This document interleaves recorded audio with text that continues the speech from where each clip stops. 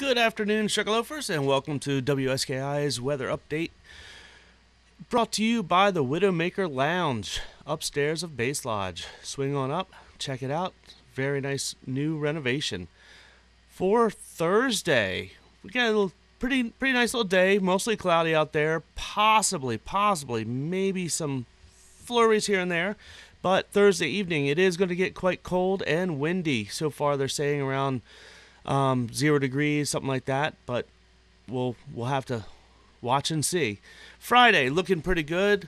We got a little bit of clouds still hanging out, but overall it's a little bit warmer. It's around 19 to 23 degrees at the summit.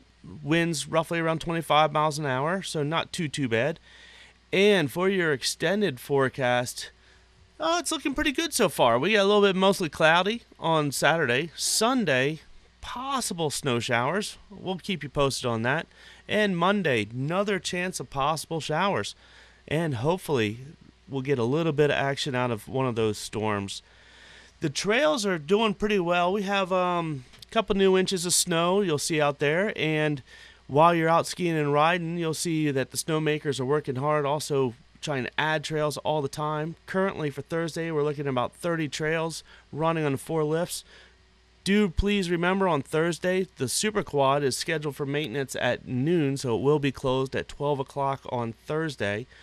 And the snowmaking is going to continue all over the place. They're making on Sluice now, Narrow Gauge, the Birches, Scoot, Double Bitter, Winter's Way, and they are getting close to possibly opening up some more terrain by the weekend. We'll have to wait and find out. Hopefully that'll come true. They're still grooming along. Down low, up high, and where possible. Currently, the lifts you can ride are Skyline and Super Quad. Do remember on Thursday, the Super Quad will be closed at noon. And down low, you got Double Runner and Skidway. I believe they're scheduled to open Sawduster on Friday, so we'll look forward to that. Cross-country skiing, still on Narrow Gauge for a few more days. This weekend, Saturday, is going to be open at the Outdoor Center, so you'll have plenty more cross-country skiing. And tonight is holiday ornament painting at Casey's Creativity Center down in the valley. That would be a great time for you and the family to go down and decorate the tree real nice with some personal touches. And while you're down in the valley, it's Burger and Beer Wednesday at Sugar Bowl. So swing on in, play a few rounds of bowling and games and other things that they have going on there. So that'll be a great time. And remember, warm up at Java Joe's right in the village at Sugarloaf.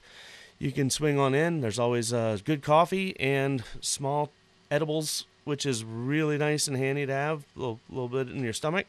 You can always check out all this and more on Facebook, Twitter, and Instagram. We update quite often, and you can see what's happening around the mountain.